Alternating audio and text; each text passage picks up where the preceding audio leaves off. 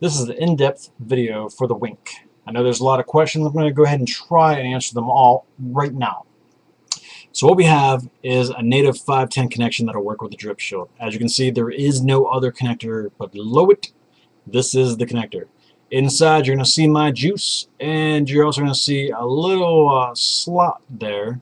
We're going to actually put in a screwdriver and adjust that connector up and down in case, like, some of my 306s don't work on the silver bullet because they're not built long enough.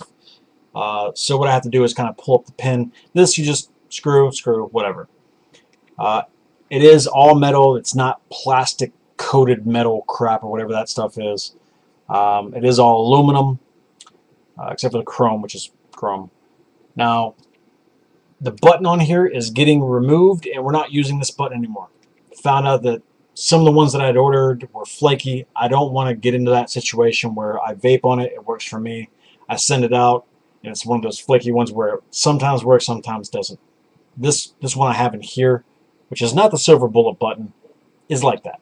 Silver bullet button is tried and true, and it is a lower profile, which I think will look much better on this device. Anyways, so here we go with the bottom. As you can see, maybe if the camera will do what I want to do. Alright, in 5 volts on that side, that's where you charge. Out, that's USB, and that charges whatever you're going to plug into it. On turns the 5 volts on and also tells you what the power range here is. So you see the 5 volts on, I'm within the 71 to 100% range for the battery. Now, you're going to see this light go off here in a second without me doing anything.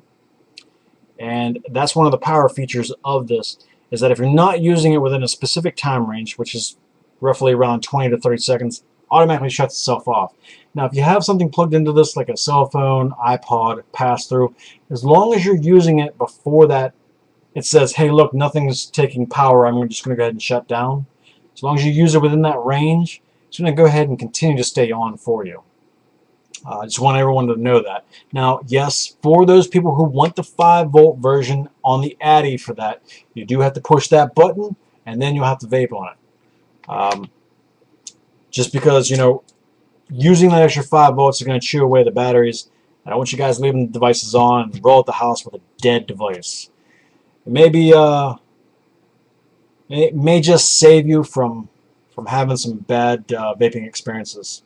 Let's talk about the internal guts now. The tech mod, I'm not sure if you're aware of this or not, but it actually has stacked batteries.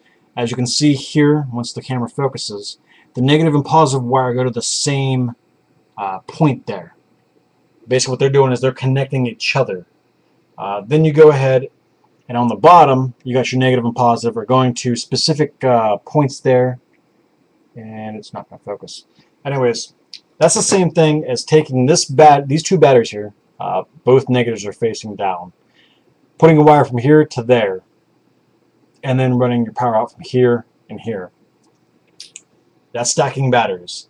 My device here is actually going to help you out with saving some battery life, especially with, you know, charging cell phones and whatnot.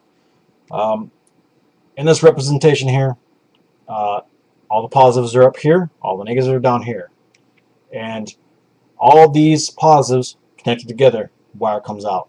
All these negatives connected, wire comes out.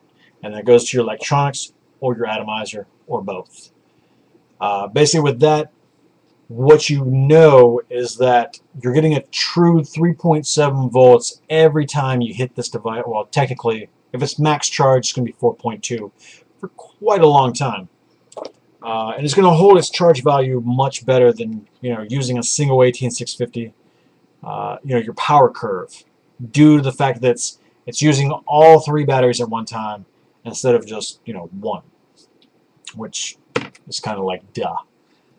But anyways, with the tech mod, it's boosting the voltage to charge it, and then it's dropping the voltage in order to go ahead and send it out to the USB.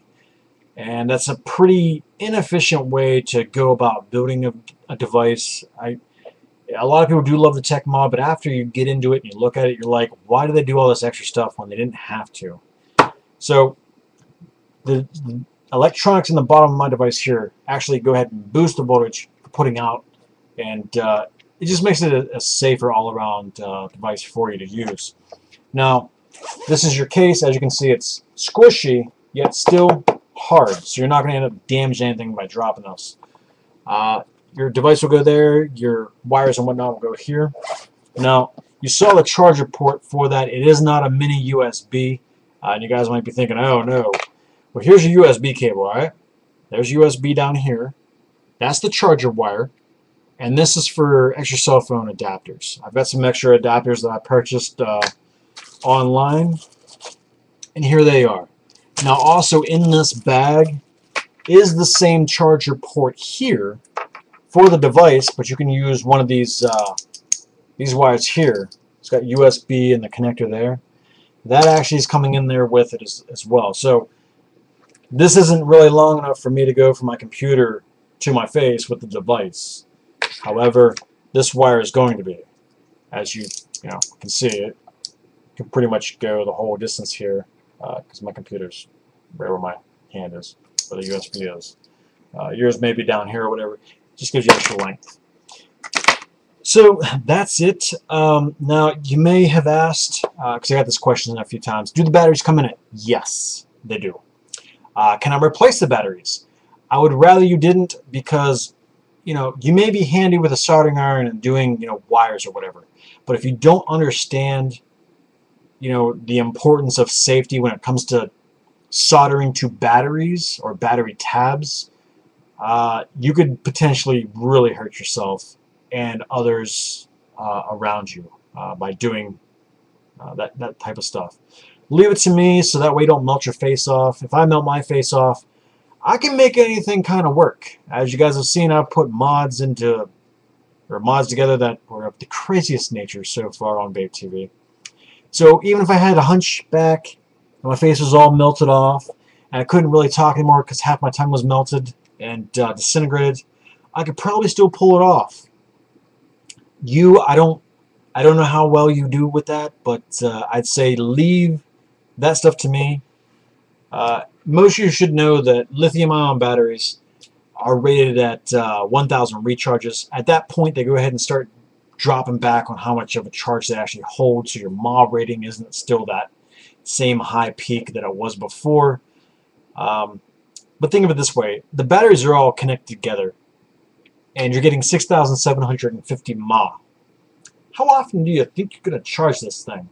The only other way you'd probably end up destroying this thing, dropping it in water, or some random act happens that that causes things to happen. That's another D cup I just dropped. Anyways, that's the video. A little bit more information about the pre-orders. It's half down. I'm going to go ahead and order the parts after all of the pre-orders are sold. Okay. Once they're sold, I order the parts from the different places that I need to, and then once they all come in, I get to work. So if you're wondering where pre-orders are right now, they are, I think we've sold 11 so far, and we need 20 more to go. And the first 11 sold pretty quickly. I mean, they've only been up for what, like 3 days or something to that effect. So I figure once this video's out there and more people know exactly what's going on with this device, we'll pick up some more people. Spread the word. Put these videos on whatever forums you go to. I don't personally go to any forums other than Vapor Talk, so I may go ahead and throw those up on there, as well as Vape TV's forum at vapetv.com. So take these videos, share them with your friends, let people know what's what with the Wink, and let people know that want tech mods, there's actually hope for them. And now they don't have to have for lack of a better word, a garbage mod. You guys have a great day, and hope to see you on the interwebs. Vape your faces off, babies.